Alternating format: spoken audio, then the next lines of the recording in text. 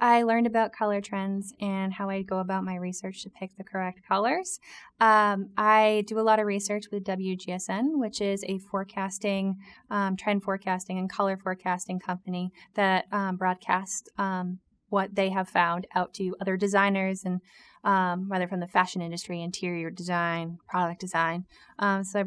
I bring a lot of inspiration from that. Taking a step back and looking at what's happening, a lot of the colors that we are drawn to are subconsciously are because of stuff that's going on in our environment. So right now, their digital brights are super in. It's like the neon colors that are really vibrant on your phones, on your TV, on your screens. So like really bright blues and really bright greens, stuff that's really eye-catching.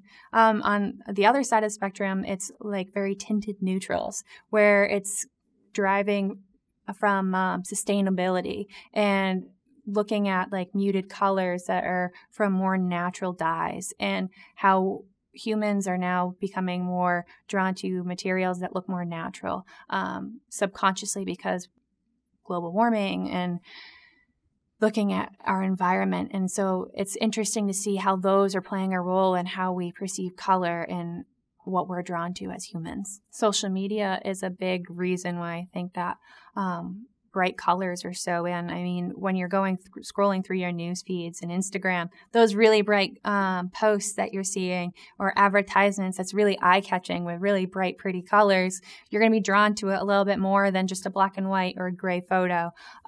So I think that's a big reason why those colors are so eye-catching and popular.